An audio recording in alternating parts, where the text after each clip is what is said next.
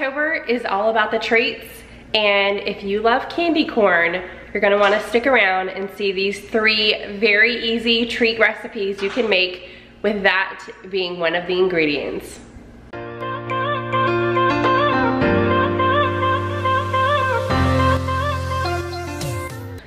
Hey guys, today I am sharing 3 super easy recipes that you can make with candy corn. My kids love treats, and October is definitely the month to make them. So let's get right into these 3 super easy candy corn recipes.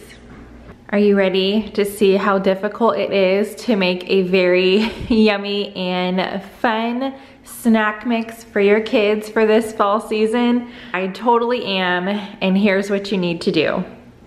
Step 1, get a very big bowl.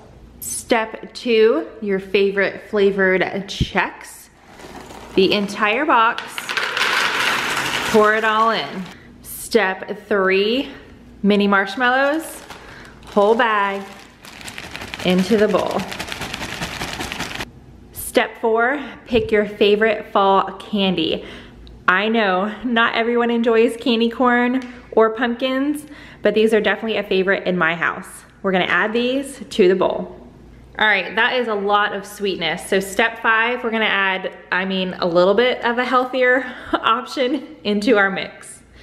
Whole box of raisins in the bowl. Step 6, we're gonna add some salty to our sweetness. Now I have a family size bag here. I am not gonna put this whole bag in here. I'm gonna do about half of it. Now before you enjoy, you're just gonna get your hands in here and mix it all up.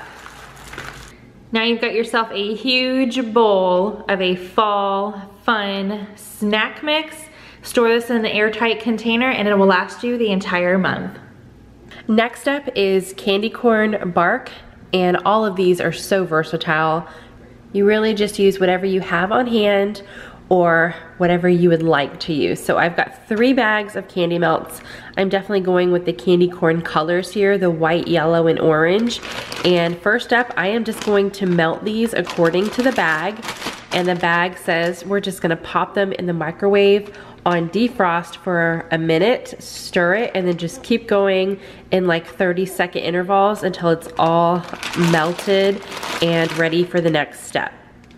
All of my candy melts are melted. This took probably about 8 minutes doing them individually in the microwave, but they are nice and melted now. And all I'm going to do is dump this on, I have a cookie sheet here and I have it lined with parchment paper. This is just gonna make it easier to get off the cookie sheet once it's hardened. So you definitely want to line it with parchment paper, or if you have one of those mats, the rubber mats that you can use, you could definitely use one of those too. So no rhyme or reason, I'm just gonna dump all 3 of these out onto my parchment paper lined cookie sheet. Okay, so you can see I kind of just dumped it on there. Now I am going to just take the back of the spoon and I'm gonna try to even it out a little bit, spread it all around my cookie sheet, and then we're gonna go back and make some fun little designs in here. All right, there we go. Look at that marbled effect. So I just used the back of the spoon, spread it out, filled up my almost entire cookie sheet, and then this is just a chopstick. You could totally use like the bottom of the spoon or whatever. And I just took this and just kind of went like this to make the swirl effect. Super easy. All right, now for your topping. So I have some candy corn here. I'm just going to take that and sprinkle it around the chocolate. All right, my candy corn are all on there, and I just picked up this huge thing of miscellaneous Halloween themed sprinkles. And again, since I'm going with the candy corn theme, I'm going to be using this one, and it just has white, yellow, and orange little dot candies in there. So I'm just gonna sprinkle that on top of this. And just to give it a little bit of sparkle, I'm gonna be using this orange candied sugar sprinkle as well. All right, I'm gonna go ahead and press the candy corn in here just to make sure that it sticks in here, doesn't fall off as the candy melts harden. Okay, so there is my bark. Now all you're going to do is you could leave it at room temperature out on the counter. It is going to take several hours for it to harden if you do that.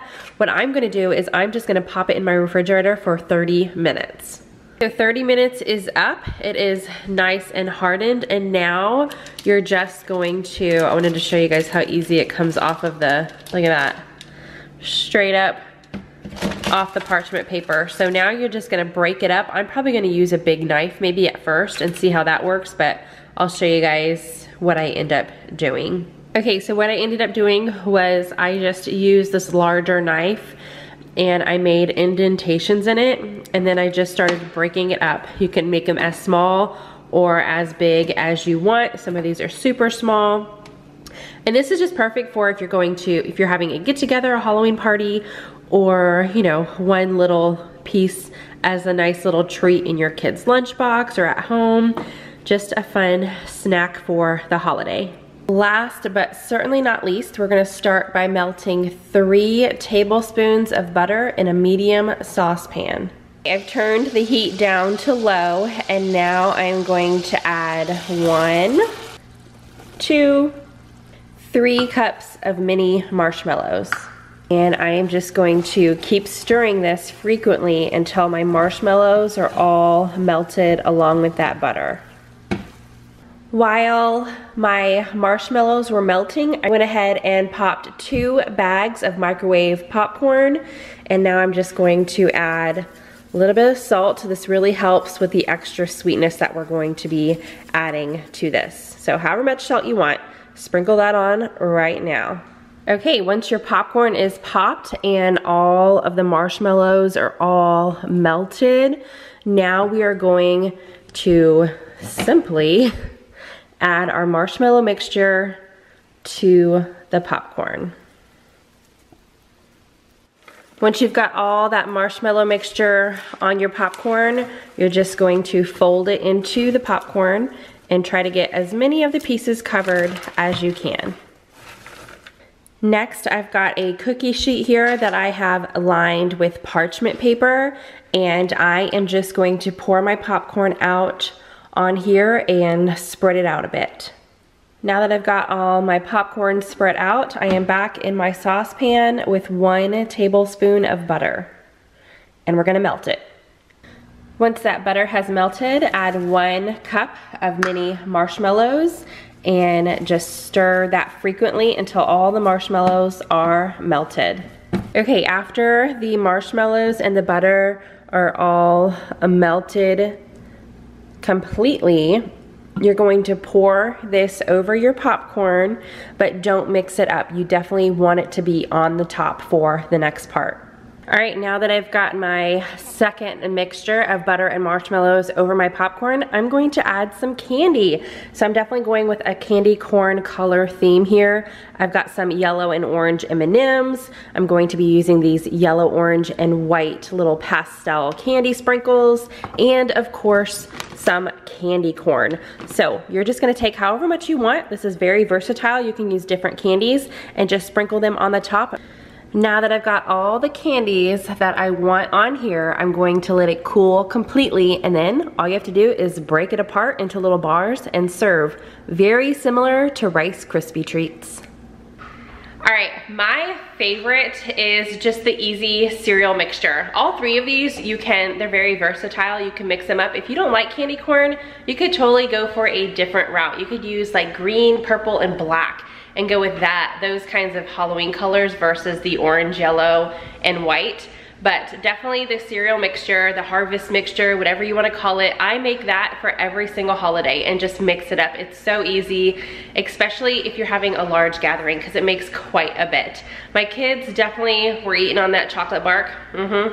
Another one that's super easy. And the popcorn, that was a newer recipe to me. I've only made it once before, so we haven't really fallen in love with that one yet. I'm still kind of messing around with it, but I love the Rice Krispie mix with it, like the marshmallows and the butter. I thought that was really good. It changed it up a bit. Instead of before, I would always like melt white chocolate and put that over it. So definitely good. I loved these 3 recipes and I hope you guys do as well. Give this video a big thumbs up. Subscribe if you are new. I share a new recipe 3 times a week, so I will see you in the next one.